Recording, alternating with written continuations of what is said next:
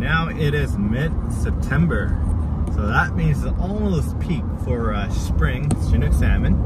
And so far I've gotten a few springs and a few jacks, and actually one coho. And it's actually, compared to last year, it's actually it's been a pretty slow year so far. I feel like there's gonna be a lot of fish rolling in or coming in pretty quickly here. I got a new package in the mail, and it is a lot of beads from Cleardrift Tackles. And yeah, I've been using them for a while, and they're just a local company. And today I'll be targeting for chinook after work. Although roe works absolutely great, not everybody has access to them, or at least in the beginning of the season.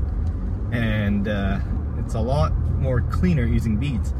And yeah, roe's great, but beads are great too in certain situations, and actually a lot of most situations. So hopefully I can prove that today for you guys. Oh, some steep hill. Let me enter the fishing run. There's actually a lot of people at the parking lot. Here we are, the first spot. So whenever I come to a run, I have not fished this run before this year. So this is kind of new to me, and it definitely changed over the years, but you can see the current. And my guess would be spring would be sitting around there, or maybe over there. And there's actually a big branch that's underneath the water there. So it could be risky fishing here, but if there's branches, like a cover, it's usually a good sign that a spring might be there. So you might have to risk your hooks and stuff. So make sure you guys, make sure you tie a lot of extra leaders. And my pick is this orange bead. It's a 12 mil. And I hook it just like this, right on the hook, and I had pretty good success, let's say. So we'll try to figure out the depth and adjust as we go.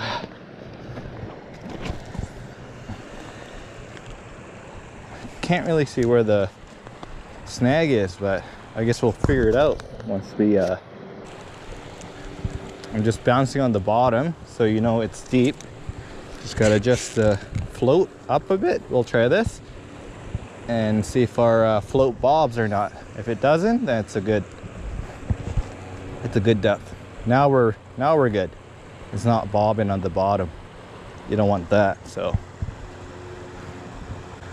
there's definitely a fish in there. This run looks too good to have no fish in it. But I'll probably move after 15 minutes or so. If I toss my roe in there, it might work, but don't feel like it. All right, we'll move on to the next run. It's been about 15 minutes. Probably way too short, but there's no one around, so I'll fish a different area here. Let's go. Cool. Got into this spot here. That looks way too fishy. Behind that branch that's sticking out, probably around right there. I bet you there's a fish in there. Maybe up top there too, but that one, I can almost guarantee there's gonna be a fish. I think. We'll find out here. I also have a feeling that I might lose my setup here. I'm gonna fish this run. Lots of snags. Got snagged there already. Looking like a really short drift, unless I cast on the other side. It's a very hard cast. Get it just under there. Oh. Ah. Told ya. There's definitely a fish, but lost all my setup. That's why you tie lots of leaders, so you can just switch it right away. Okay. Too much snags there, so here we are, even lower. Oh, there's a deep spot. See, sometimes just walking on the river helps. I don't see much snags down there, so that's good. Won't be losing a lot of gear here. Hopefully not. Oh yeah, I see a fish. I see a fish right there. Believe it or not, I see a fish. Oh, it's funny. right against that snag. I see it. I see one at least. Some people wonder how people can see a fish in the water, but I definitely see it. I'll change up the bead if this one doesn't work. I think we might get a fish out of here, guys, or at least one of the runs.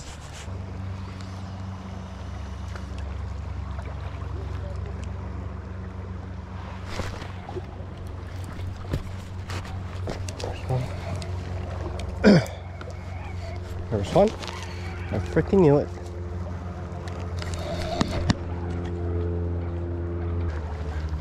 Oh yeah, that's a spring. Come on. It just dropped hard.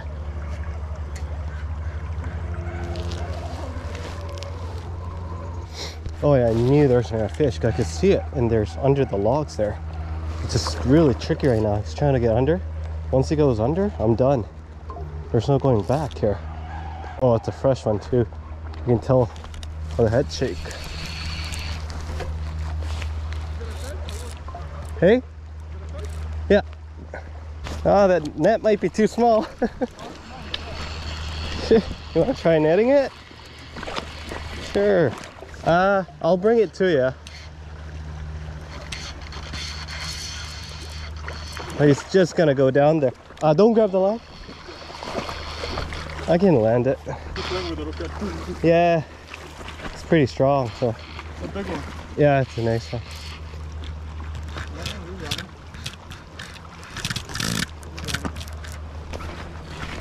You ever catch one before? No, well, I caught a little one. Yeah, a little one. Yeah, yeah, you can't keep chums. You can only keep springs and coho. Just Google it. And we want to keep these guys in the water too, right? Yeah. You don't want to like drag it onto the rocks. Did I get him in the net? Oh, you could. Here, why don't you reel it in? Why don't you reel it in? You sure? Yeah, if I lose it, I don't care. Oh, hold on. Here. Yeah? But this one's different, right? Yeah, so... So there's no drag. So if it goes, you're gonna just have your hand. Gotcha.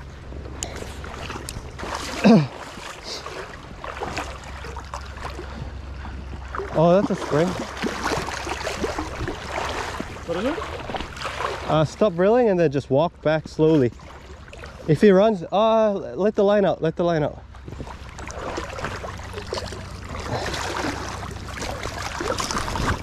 Oh, it's a spring.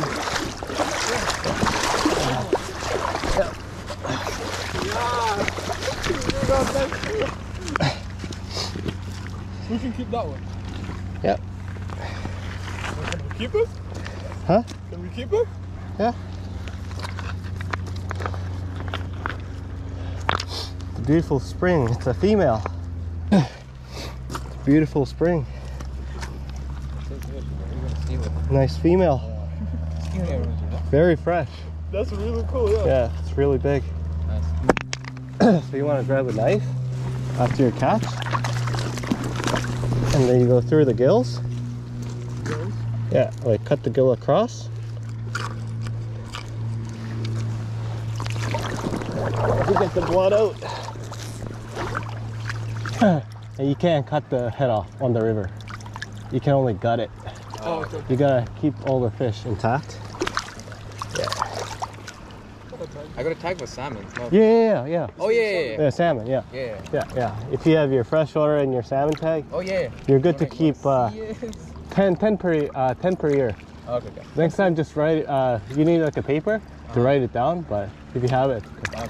but next time just print it out, and because they ask you, right? When there are lots of people going around right now. Oh, okay. Yeah. Oh yeah, I did get a paper, so I could Yeah. keep that.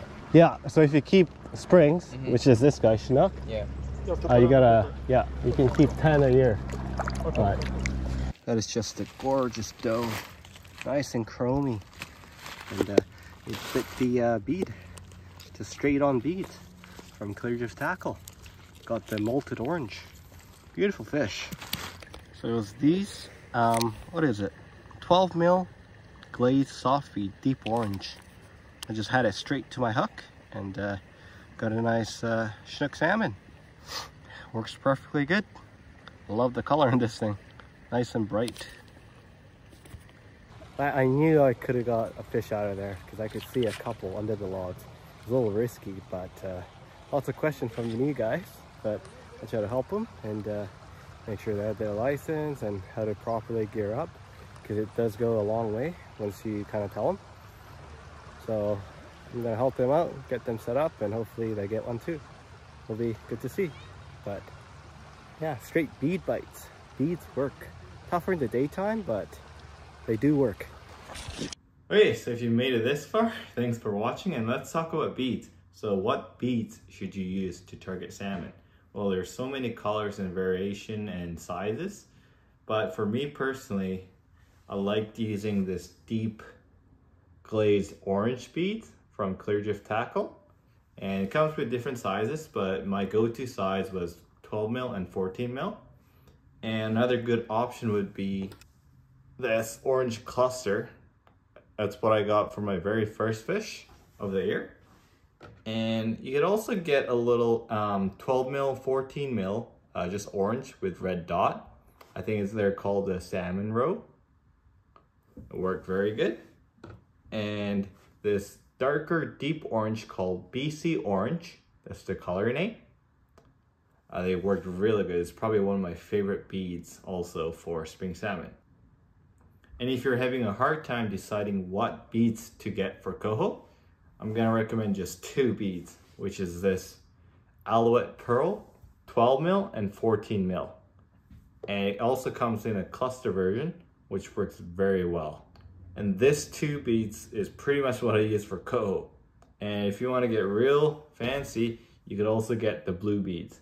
And surprisingly, I've caught springs and coho. And this could be a game changer for coho when nothing's working. So the blue bead, it also glows, so it's pretty good. I just have a whole lot of collections for beads, and they all work for chinook, coho, and chums. But yeah, there's a few of my favorite, but if you want to get more of these, and also the glazed beads are working great as well for all type of salmon. All right, so that's pretty much the end of the video. And if you're interested in these beads, it's from Cleardrift Tackles. And if you use the code GO2FISHING, you'll get 25% off, which is a pretty good deal. And they've been supporting my channel for pretty much a couple of years. So make sure you check them out. And I hope you guys have the rest of the great season and stay safe out there. And maybe coho videos are coming. I don't know if I catch one, but until next time.